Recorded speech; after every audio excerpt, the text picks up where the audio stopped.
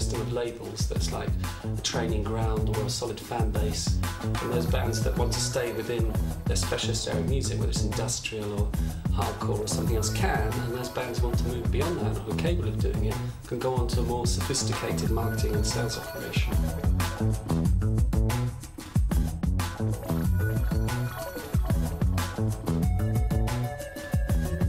At the moment, the ones that are on the main label are the ones that have broken top 20 in this country at least. So there's S-Express, Bomb the Bass and Beatmasters. We're both producers and artists. I mean, I don't think we could possibly be produced by anybody else. You know, I mean, the production side of what we do is completely crucial. I think we've found that the whole sort of double life thing of artist-producer is more difficult than a lot of other people have come up since, because we were one of the first people to be sort of doing productions and be sort of seen as artists in our own right. And I think like the record companies have found it quite hard to deal with that. It's a new formula, they don't really know how to market it. When we started out, the music critics used to give us quite a lot of flack about being commercial, as they called it, in other words having success with what I think people were very precious and kind of snobbish about dance music then, because it was still very much an underground thing and we were bringing it into the overgrounds, into the mainstream. And of course now it's ridiculous because it is completely the mainstream, you know, absolutely 100%. I feel that a lot of people in the music press actually only realised anything was happening in dance music after some people started breaking through commercially. So I think what happens is that they're obviously not going to be that keen on us who've actually broken through and had sort of commercial hits, because they've got nothing new to write about. The next S-Express release is remix EP, remixes of Fine and Fallen by Band of Gypsies, remixes of Let It All Out, which is a track off the forthcoming album. The reason the second album has taken so long is because when we released the first track of it, Nothing to Lose, it went to number 32 in the charts, which wasn't, you know, very good for us. And we realised that it was definitely too early to release something like that. People would have just heard it and thought, I don't get it.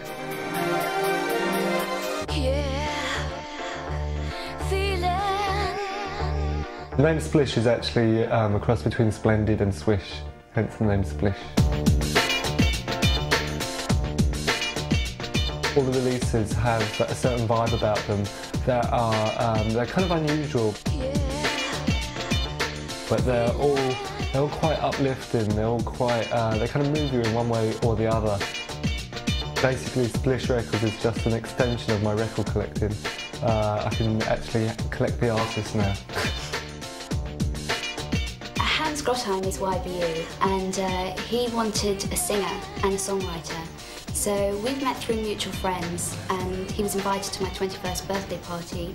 We sat down and we had a chat, talked about our musical influences, and the weekend after we went into his squat where he was staying, and we did a track in about 4 hours. The first record I bought was Brass in Pocket, and it's my favourite from that day till this. I also was very much into Blondie. I'm not afraid to say that. I like James Brown and Diana Ross, all the old Motown. I'm quite into soul music, I think, really is my main influence. Inner Rhythm is more ravey with vocals and hopefully chart-bound stuff. One Tribe is a collaboration of friends with different musical influences, and we got together, hence the track you hear now. My musical influences are jazz, funk, the old days, some soul, a bit of reggae. Basically now I'm working on a new release, and I've got a few other projects coming up in the future. On Art of Rhythm we like to keep away from the rave music, but we like to release more hard dance and hard techno.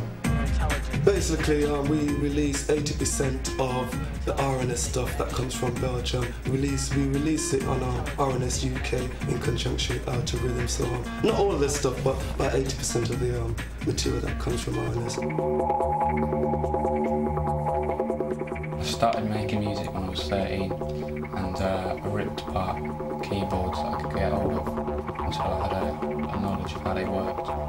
Then I used the knowledge to build my own keyboards. The didgeridoo sound was created entirely from electronics, which I had built, and not from the samples. Travellers used to come to the raves which we held, and so we used the didgeridoo sound, and we made the track really fast so that we could kill everyone off at the end of the nights, so they wouldn't have any energy left to keep on dancing. Didgeridoo was one of the 6 tracks to do that. There were 5 other tracks, but they won't be released until next year, as they're deemed to be mad.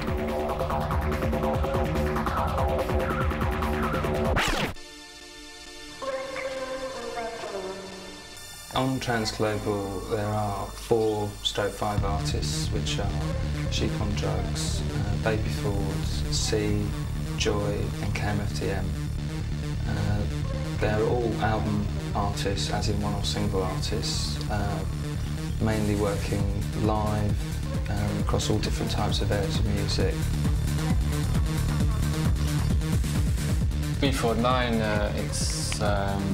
it's like a circle, you know. It's like it started off the other extreme to what house and techno is understood to be, and it ended up back at house and techno.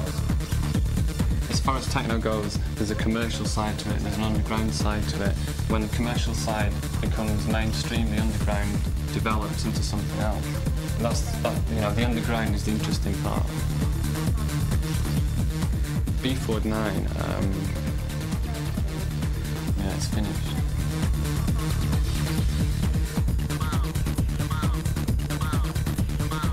I plan to retire.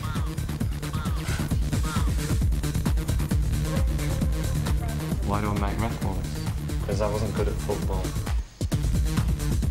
I think what musicians or people, you know, who want to develop their music forget is how important their personalities are and their ideas. Because the main thing you're really trying to do is not sell your music, but sell their ideas and their personalities to other people who make the decisions to back them.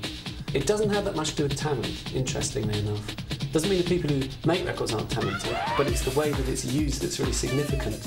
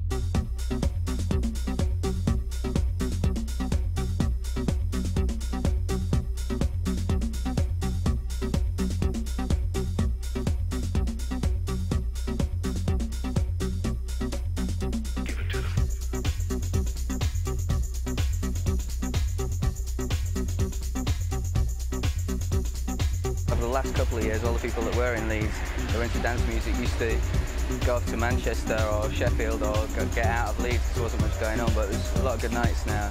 And Chaos has always been going, Arc and High Flyers, and Back to Basics. I mean, there's loads going on now. The whole idea behind Back to Basics, really, like for the more discerning clubber, was we weren't trying to do anything too pretentious, we just wanted somewhere where we could go. We had a good crowd of people right here from the beginning, and now we've got people coming, we've got a great posse coming from Durham, Tyneham Weir, people from Liverpool, Manchester, Blackburn, Nottingham, whatever, and it's those sort of people that are making Leeds now. Music quality at Back to Basics is just quality. We're not snobs, we don't say you have to play American house. We're not techno heads at all, it's just quality music from around the world, whatever me and Ali like at the moment. The point about music quality is that we've got 2 floors. Upstairs we try and make like a disco floor, a bit funkier, a bit more laid back, and downstairs we've got a better sound system, so we house it up serious.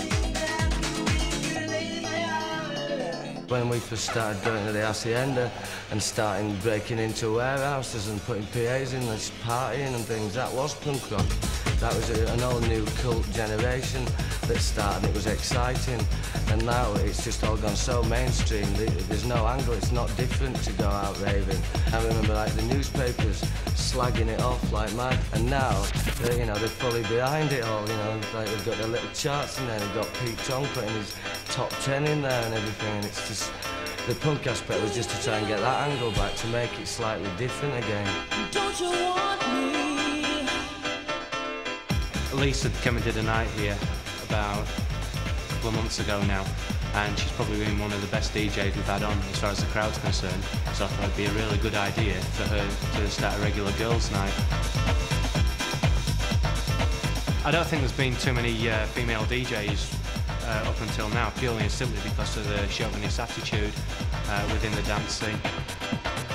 Girl DJs have this tendency to sort of just play, you know, good tunes rather than try and be so fresh all the time. If you're into music and it might be a boy or a girl, you know, at the end of the day, a DJ's a DJ. Back to Basics is a pretty strong door policy. It was initially dedicated to those in long trousers and sensible shoes. We're not trying to be posy by saying like we want people to look in a certain manner. We're just doing it for the good of the club. You know, if you turn up at the club and you've got a baggy t-shirt on, a pair of shorts, and you know, it's our public duty to say that nobody should look that stupid. If you come to the club, don't let your mother dress you. Don't let your mother dress you. The history of Nightmares and Wax goes back from 5 years ago when me and Kevin met from breakdancing and body popping. And from that, me and Kevin met up, become DJs together and created Nightmares and Wax as DJs. And from DJs, we went on to making music into like tracks like Let It Roll, Dexterous and Stating a Fact. And then we brought out his own EP on like Poverty Records, and that's when we came up with the record deal.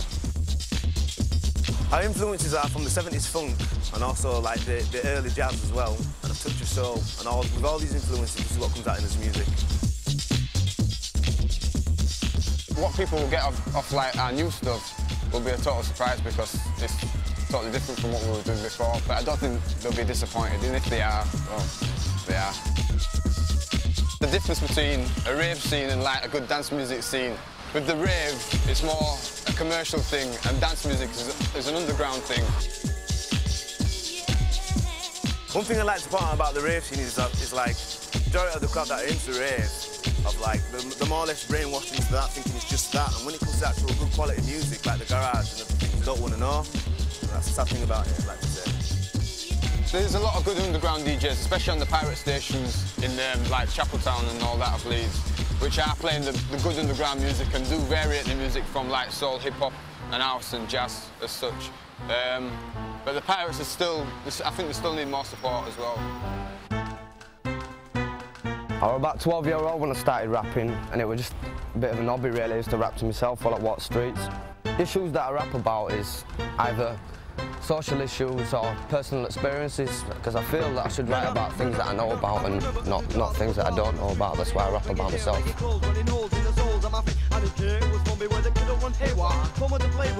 I think both black and white people, a lot of people assume that rappers are black, but for me, starting off as a white rapper, at first it's like you have to prove yourself. After a while you get the respect and you get accepted, because if you're good, you're good, and that's all there is to it. The Herb Garden's a fanzine which we set up because basically there was nothing representing the scene up here. We're getting a lot more contributors now, but I write about 75% of the stuff that goes in it. With us mentioning like the drug scene, the drug culture, we thought we'd take a responsible approach, and like we got in touch with like, people like the Bridge Project and these drug advice people, and they were happy to give us leaflets, and they've even put advertisements in, because we feel that although we talk about it quite a lot, we talk about it in a way that it tries to educate rather than just glamorise it.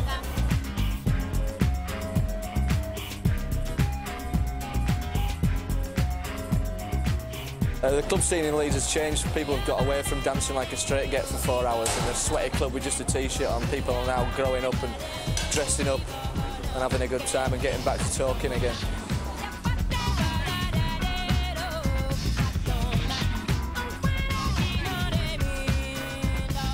Special because like we don't play any rave music, any house music at all. It's like mainly rare groove, funk and soul, and like lots of old theme tunes. It's mainly an older crowd, like I would say like over 20, 25. People are like dressing up, flares, wigs. People will just like wear that thing that they just had in their wardrobe that they just wish they could wear, that they just never get out. People really make an effort. You have to sell cigarettes in a club, and it was my idea that it was sold personally rather than out of a vending machine, because the whole club is based on a personal approach. People automatically presume that I'm somebody's girlfriend and that I'm an accessory. I mean, I might be like perpetuating that in some way, you know, but because I'm selling something and I'm dressed up. But there's obviously a lot more to it than that. I mean, I'm running the club, and a lot of people don't realise that.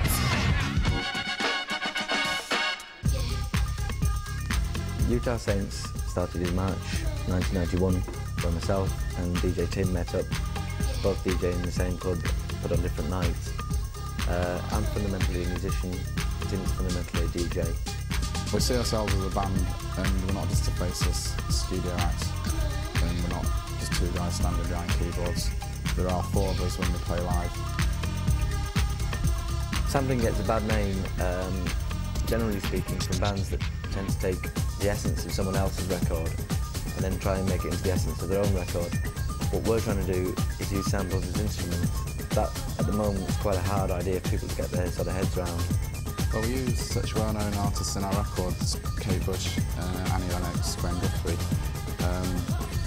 because, well, basically we like the vocals, we respect them as artists. But there again, we do have to pay for that privilege, which is quite a high price. Arcus started last summer, summer of '91. It's very different from other nights in that other nights are very specialised a lot of the time. Hardcore techno nights, garage nights, very specialised. What we've always tried to do is stick to a policy where we play the best of every different sort.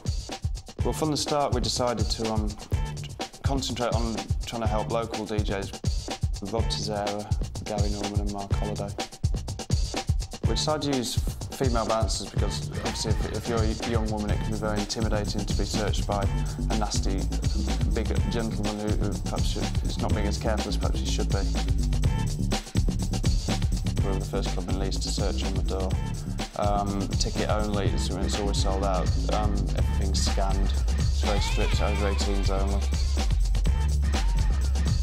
Well, the drug scene has made rave successful.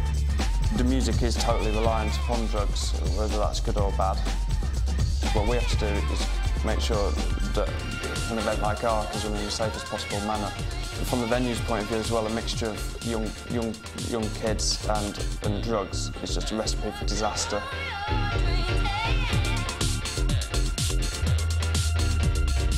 Safely, we've got a drum machine, like DJ's got like a little sampler, and we just mess about like in here in the bedroom, just messing about. And we used to record on a cassette and play it at a warehouse, like in Leeds. And, like one night, like Warp were there in like the warehouse, and they had like a demo cassette being played. And they went up to the DJ stand and just said, you know, like, who's this? You know, like we met them, like went to someone's car and we just played them at all.